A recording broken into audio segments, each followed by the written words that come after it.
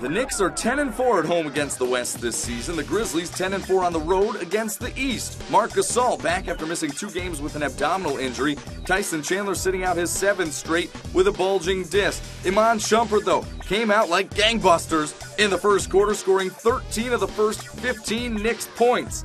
Mike Conley finding Tony Allen for the alley-oop. Allen had a double-double with 18 points and 10 rebounds. The Knicks led 37-25 after the first, and they kept shooting in the second. Steve Novak doing what he does best with the triple. A 19-point lead. The Knicks were shooting over 70% at one point in the second quarter. They end up shooting 61% for the half. Jason Kidd the alley-oop to J.R. Smith, who had 23 first-half points. And the Knicks had 11 three-pointers in the first half, leading to a 28-point halftime lead. That makes Chris Rock and Howard Stern very happy onlookers. But Marc Gasol and the Grizzlies gutting it out in the third. There, a foul called on Marcus Camby as Gasol poked it away. Camby nonplussed about the officiating.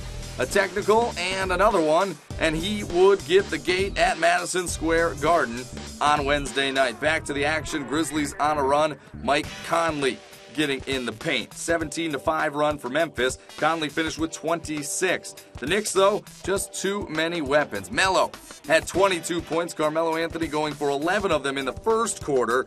And the Knicks by 19 as we head to the fourth. Jared Bayless doing his best to keep the Grizzlies in it. A 10-point game with the hoop and the harm. He had 24 off the Memphis bench. Marc Gasol in his return, 13 points and 5 rebounds. The foul line jumper is good. It's once again back to a 10-point game at 94-84. And then here's Bayless. He'll miss the 3. Quincy Pondexter going to get the rebound and the putback. It's 100-95. But Jason Kidd, the wily veteran, had just 1 bucket in this game, but he made it count. The 3-ball is good. 108-101, the Knicks win it. J.R. Smith finished with 35 points, becoming the first NBA player with consecutive 30-point games off the bench since February of 2010 when Al Harrington did it. His 4 30-point games off the bench this year, most in the NBA, as the Knicks win their 6th straight.